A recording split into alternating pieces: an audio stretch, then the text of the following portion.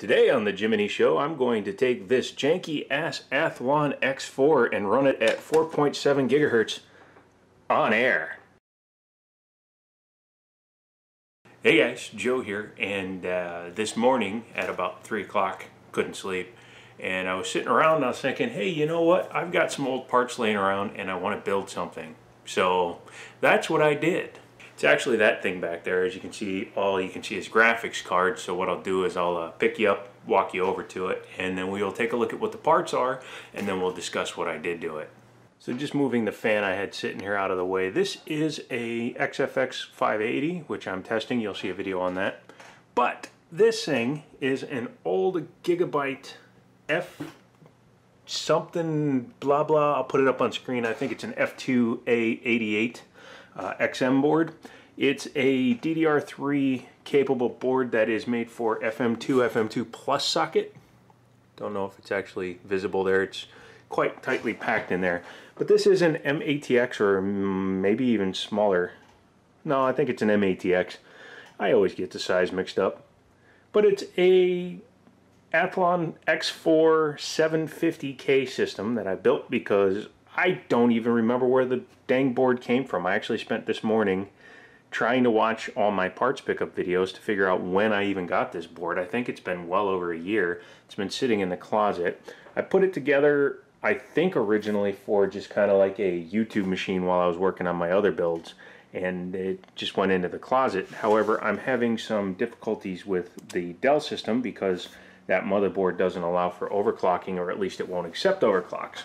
So in the meantime, I wanted to build something else just for fun while I'm saving up for some good parts. And yeah, this is what I had in my big bin of parts. That's actually another AMD system underneath that. That's an old Opteron 1385 system, which runs really good, except that's another one of those DDR2 things, and I'm just not a huge fan of DDR2 right now. Yeah, I'm using a stock cooler from something else. I'm not sure what AMD that was from, but it seems to be working well. Obviously, since it's sitting open air, it does fine. I added an extra fan because, as you can see, there's no heat sinks or thermal pads or anything on the power delivery, or nothing, so that's why we're doing that. That helps blow a little bit of extra cool air on it. So I guess the next thing to do is power on. We'll go into the BIOS and I'll show you how I'm actually running it at 4.7 gigahertz on air. So here we are in the Gigabyte Uefi dual BIOS. It's a dual BIOS board. It actually is a pretty good board because it's recovered from some stupid mistakes I've made quite well, actually. But let's go ahead and take a look at the BIOS real quick. Obviously you have advanced frequency, advanced memory, advanced voltage, and miscellaneous settings. So it's actually not a bad motherboard for overclocking. It's FM2 Plus, so it's a dead socket unless you can get, you know, weird processors, or if you can massively overclock your chip. Now, the chip that's in here, again, is a, well, it's not going to tell me there, but it's an AMD AthlonX4 750K, which is a 4-core, 4-thread, well, technically 2-core, it's SMT, just kind of like the quad-core or Core 2 quads are. And it normally runs at 3.4 gigahertz with a boost to 3.6. So as you can see, I'm running it, hopefully you can see that, it's running at 4.693. It fluctuates a little bit, but I have it set to 4.7. As you can see, 47 multiplier. It will boot at 4.8, but it's not very stable. Now, I haven't messed with the base clock. I don't need to. 4.7 is actually pretty good. I did change the Northbridge frequency to 2300 megahertz from 1600 megahertz because it was crashing otherwise. And then when it comes to things like the memory, it's just running at 1600 megahertz. I did add 0.222 volts to the V-core, which runs it at about 1.45 to 1.5 under full load, and that does seem a little bit high, but for these older AMD systems, it's actually not the worst in the world. So we're booting into Windows, and I'm going to show you what this chip is capable of, being overclocked by a full 1.3 gigahertz. 1.3 gigahertz on a 3.4 gigahertz chip. That is a pretty big overclock. Also, this mouse doesn't work right. I thought it was USB ports on the Dell. It's actually the mouse. Let's show you that it is running at full speed.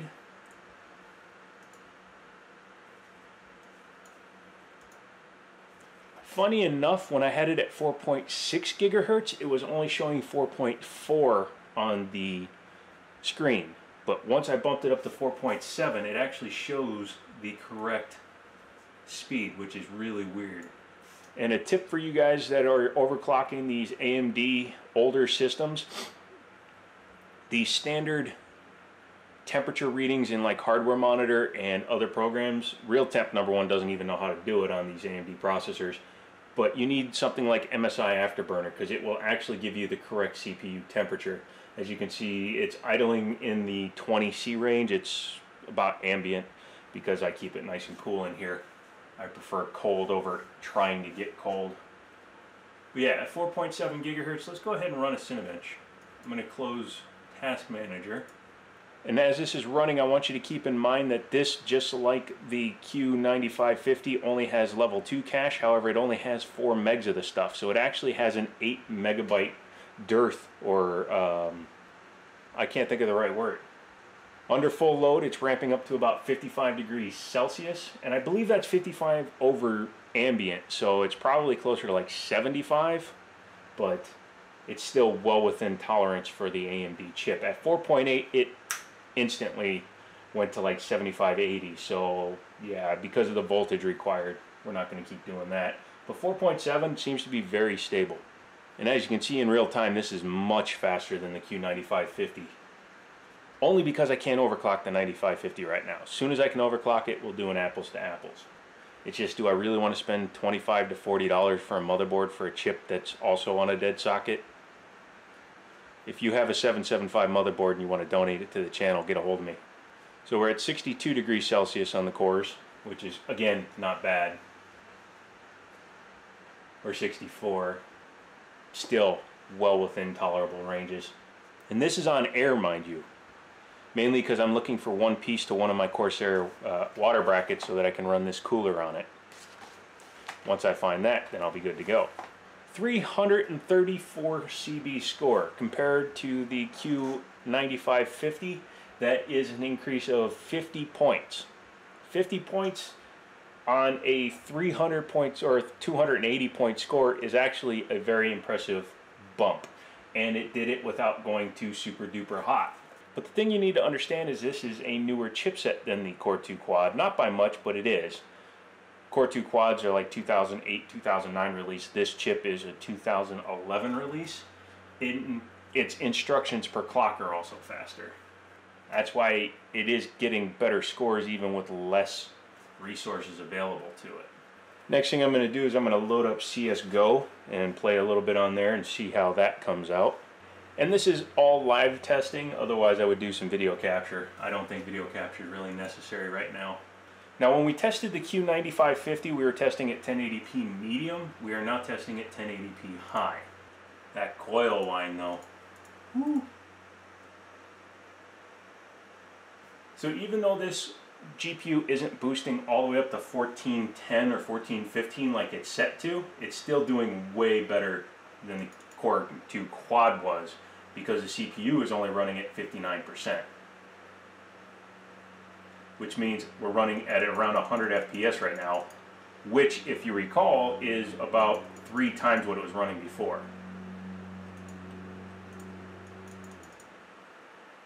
Phil? Phil, where'd you go, Phil? There you are. I don't know if that's actually the guy's name, but I call him Phil because it's funny.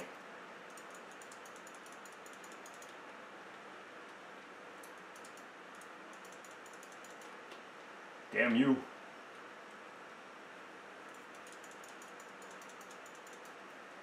Yeah, we're talking 100 to 150 FPS. So nearly 3 times the performance while at a higher resolution. 110, 130, yeah, this is absolutely 1,000,000% playable. This is a 60 hertz panel, so we're way over the refresh rate, which makes this imminently usable. Needs to go into a case though, because wow, that coil whine though. I'm gonna boot up 3D Mark now, and I'll come back once it starts running the test. Actually, real quick, I do want to mention that I'm still in the process of downloading a lot of stuff onto my other computer. including Fallout 4.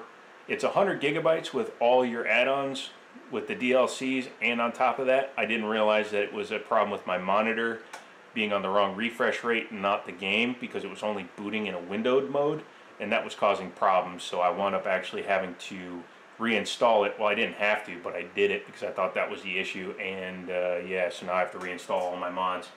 So I'll be fixing that as time comes along.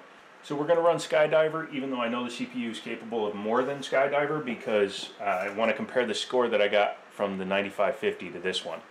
For reference, I think it was a 10,500 or 10,700 score on the Q9500 with this graphics card. So let's see what this one does. You will notice that it's running a hell of a lot faster. And you will see I have this card overclocked to 1415. I haven't pushed it any farther than that yet.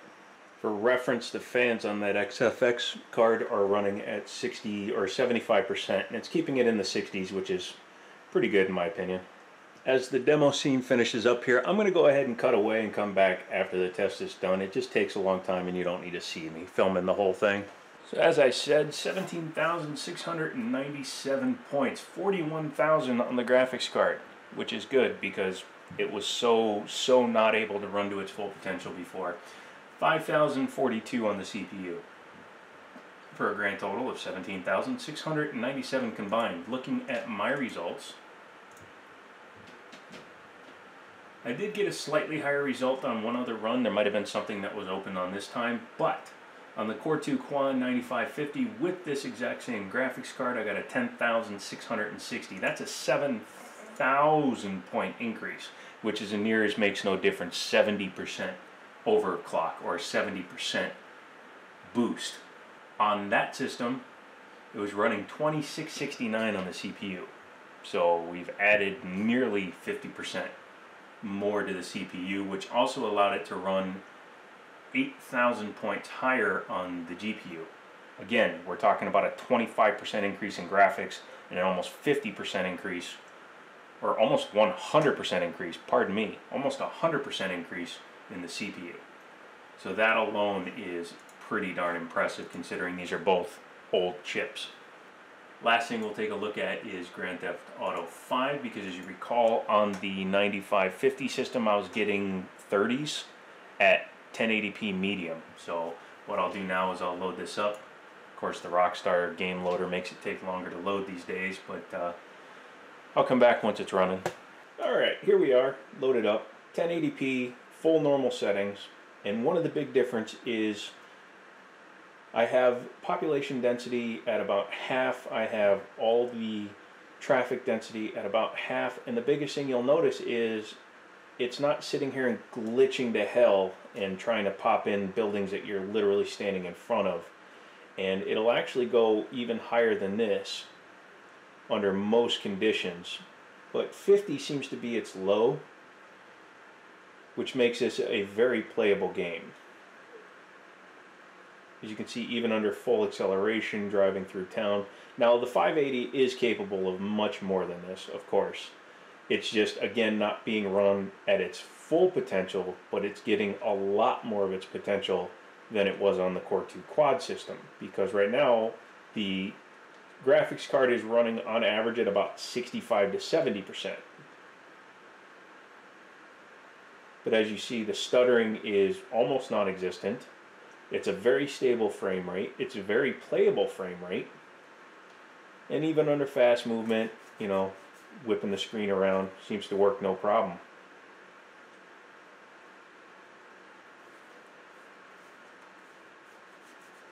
Yeah. You know, depending on which area of the screen you're looking at, it can go all the way up into the 80s, but still, very playable. So how does this Athlon stack up in 2019?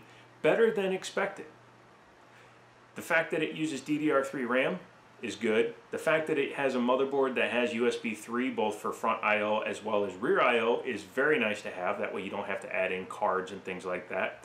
The fact that you could probably run like a 570 or a 1650 or even just a regular 1660 on it and get really decent results is really good. What that turns this motherboard into is a potential for a good basic entry-level machine. Like I said with the A10 7860K, which actually didn't overclock nearly as well as this chip, if you have somebody that's new to gaming or new to PCs or a youngster in the house and you don't want to give them like an X299 or a Ryzen 2700X system, give them something like this, something that is very inexpensive. Processors are cheap. I can upgrade that processor still, and I may, who knows.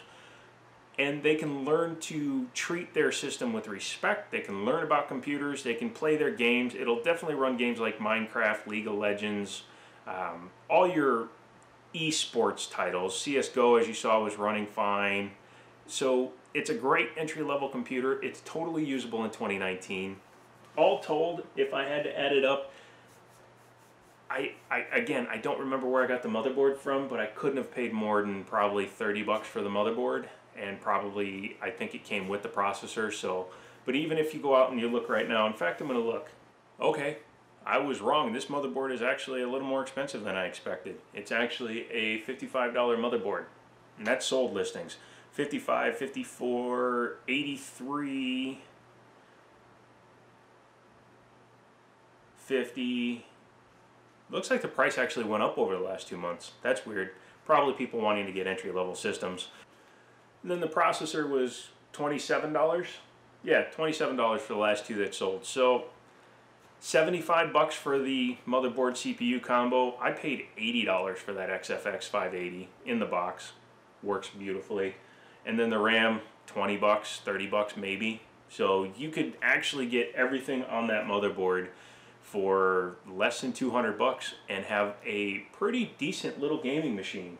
Obviously you would need to add a case, but you can get those for under 30 bucks. And a power supply, you can get those new or used fairly cheap.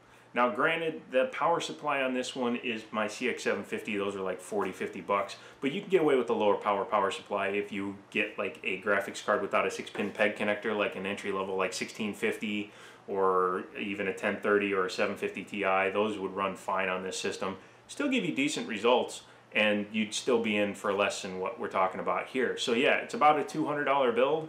I'm going to be throwing it into a case, so keep an eye out for that. But I just wanted to see how usable an 8-year-old system is in 2019. So that's about it. If you like this video, give me a thumbs up, leave a like down below, go ahead and subscribe to the channel, use my links, help the channel grow. Also leave me a comment, let me know between the graphics cards that I have sitting here, which one you'd rather see a review on first, either the 580 8GB or the 1084, the Win Hybrid, just to see how they're holding up in 2019. I read all the comments, I respond to the ones that aren't arduously redundant, and yeah, if you'd like to donate something to the channel, that would be awesome. I'd love to get some stuff from you guys to test, even if it's something that you don't think is working right or doesn't work at all. Give me a shot, maybe I can get it working and make a cool video out of it. That would be pretty awesome. I'll keep doing stuff like this because it's stuff I have on hand. It's easy, and while I'm technically on bed rest, basically I'm just sitting here with my foot elevated, it's something that I can do. So yeah, until next time, I'll talk to you later.